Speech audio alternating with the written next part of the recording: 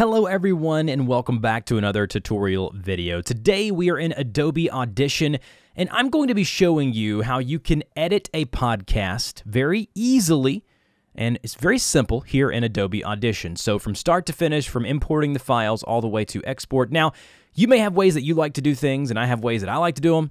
So hopefully this will help you get from point A to point B in a matter of just hopefully 10 or 12 minutes. So here we are in Adobe Audition. I have the software pulled up. We're going to go ahead and import our files. I like to do this by just double-clicking right here in the file browser, or you can right-click import. It doesn't really matter, to be honest. So what I'm going to do now is I'm going to go ahead and bring in our intro and outro files. So I have them saved here on one of my folders right here. So I'm going to go here, go to the intro and outro, and then I'm going to find those files, and I'm just going to select them, the intro and the outro, and I'm going to import those into my Adobe Audition here. Next, I'm going to just drag over the recording with my guest. So I'm going to go over to one of my external hard drives, and I am going to actually show you what that looks like. I use a Rodecaster Pro to record. So as you can see, here's my folder here. This works the same on a Mac as it does a Windows. It doesn't matter. And then I go to my Rode folder and then go to the podcast folder. And then as you can see, every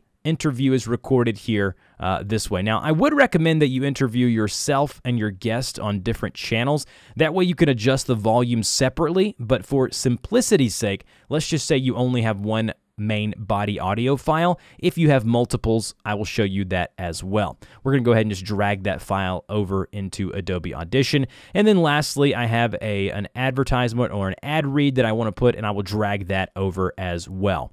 Now that we have all of our files here directly in Adobe Audition, I want to now create a new multi-track file. I always do my podcast editing in multi-track. That way, when you go back, you can adjust individual channels or individual levels of different files. So in order to do that, go to File, New, and then go to Multi-Track Session, and then just give that multi-track session a name. We're just going to call it Podcast. Now, as you can see, there are multiple tracks here. So I'm going to go ahead and make this a little bigger so you guys can see it. So we have our files over here, our effect track over here, and then everything will be basically all the magic will happen over here on our timeline. So we're going to go ahead and drag in our intro. So what we're going to do now is we're going to drag in our show intro as it's labeled there. And as you can see here, it's going to go ahead and have our show intro there. And I have went ahead and muted the audio for my computer for the tutorial because I don't want it to interfere with what I have. I just want you to visually be able to see kind of what we're doing. So as you can see, this is going to happen right here. Here's my intro, and then down below here, I can actually see the levels if I want to make that bigger, you know, or smaller, whatever you want to do. And if you're wondering why your Audition does not look like mine, you may need to go up to Window and then Workspace, and then I have just the default window here. You can change it to Advanced or whichever one you want to do, right? I have different workspaces set up for different workflows. So we have our intro here. I found that it's a little bit loud, so if we play it back, I'm going to actually turn it off on my headphones so it doesn't blare my ears. I'm going to go ahead and play it back just like this here. As you can see, it's kind of peeking a little bit into the red. I don't like that. So what I may want to do is individually, I can make these bigger with my mouse scroll wheel here. I may want to go into this track, and I may want to just click and hold right here on the volume knob. This is just adjusting this track, okay?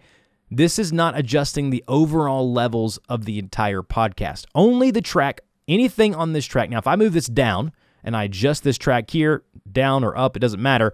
This here will not be affected. So just remember that only things on the track will be affected by the effects and everything you do here on that specific track. So I'm going to go ahead and reduce that down to say, I don't know, maybe -21 dBs. Again, you play around with yours, see what sounds best for you.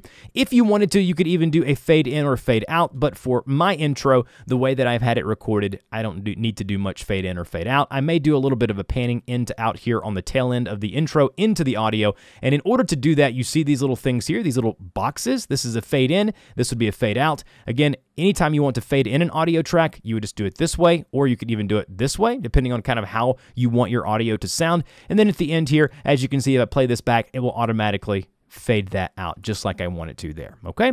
Next, what we will do is we will go ahead and put in our main body or the interview of the show, which I know is going to be this file here. So I'll click and hold whatever file I want to move to the multi-track editor, and then I will just place that whatever, place it wherever I want it as far as what track I want that to be.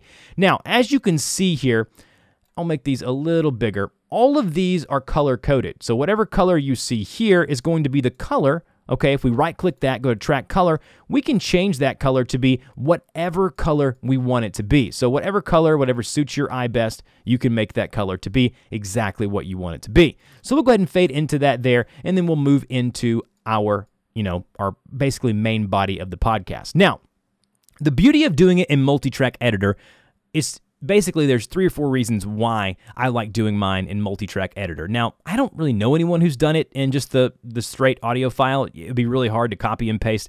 I've heard folks try to do it. I'd highly discourage it.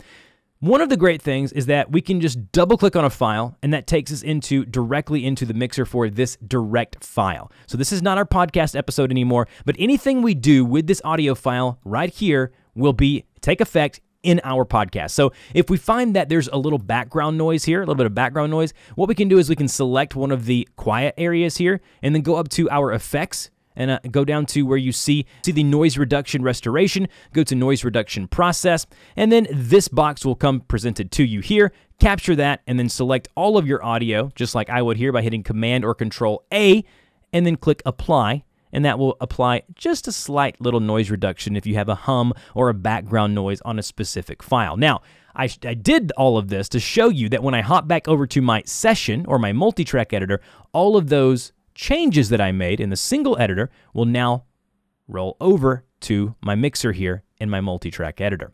Now, the other beautiful thing about using a multi-track editor is when I go here, I'm like, oh, I messed up here. I'll put my playhead where I want it. I'll zoom in so you guys can see. So there's a little mess up here. I misspoke or didn't say what I wanted to say. I can select the track and hit T or whatever your command is for split. And then as you can see, this file has now been split. So I can just hit T, I can click and hold here and drag it to where I want it and then move it, boom, right back where I want it. Now that is easy, that is efficient, and now I'm right back to editing, I'm right back to listening to the show. Oh, I got another mess up there, okay. I click the track, I hit T or whatever my command is for split, I select that bit that I've messed up on, I hit the backspace or delete key, it's removed, and then I click and hold and drag that audio back exactly where I want it, okay. So now we have our body, we have everything cleaned up, we've removed the ums, the pauses, or whatever we've wanted to remove. We'll go ahead and add our show outro, which is going to be this right here, and I'll have that kind of fade into, just slightly into there, so it kind of fades in, and then it fades out just like I normally would right there towards the end of that outro.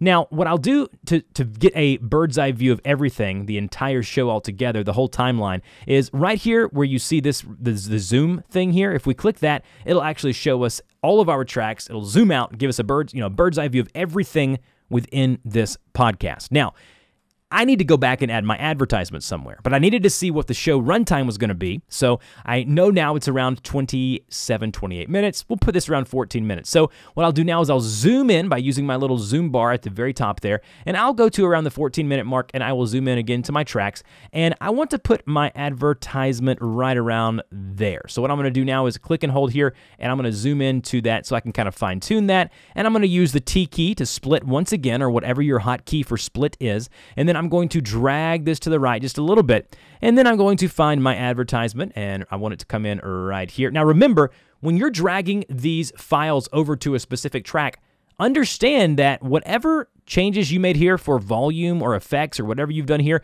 will take effect. So you don't want something that you want to be quiet or loud to come in on a different track that you've set up for a specific audio file. So I'm going to go ahead and put my advertisement there, kind of get it lined up. Boom, I want it to come in there, and I know I want it to kind of pan out right here, so I'll use my pan feature again, and that way, boom, whenever I go here, we're listening right back to where we want it, right? So now if I go back to my outro, I will drag this over to where I want it, again, towards the end of the show, just like that, and I will zoom out once again. So again, you have your multi-tracks, you drag the files in, you can adjust the volume over here on the left and use your split key or your split hotkey to easily and efficiently move files around and cut up an audio file that you know have mistakes or things that you want to fix, okay? Now, when we are ready to export, what we will do is we will go up to File, and then go to Export, and then go to Multi-Track Mixdown.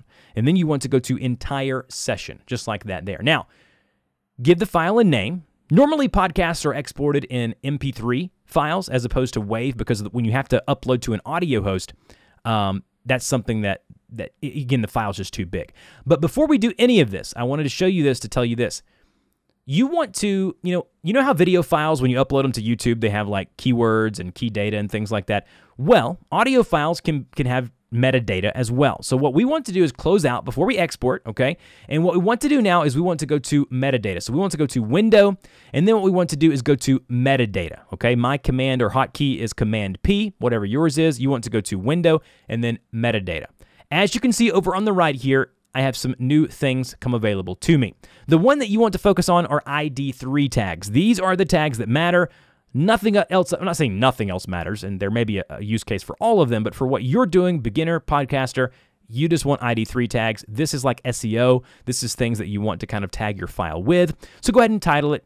Artist is you, album is your podcast, maybe even give it your podcast artwork, recording date, maybe some comments here, genre. Go as in-depth as you want. You've got your URL to your website. So put all of that data here in your metadata, and boom, when you export, that data will come with your podcast episode. So go down to File, Export, Multi-Track Mixdown, Entire Session. Don't mess with this unless this format is in a different format than MP3. I would completely stick with an MP3. Sample type, leave that as same as source. New sample type, I would go with 48,000, stereo 32. Again, that's up to you how you want to do it. As far as like exporting it and then putting in stereo and post, that's up to you, right?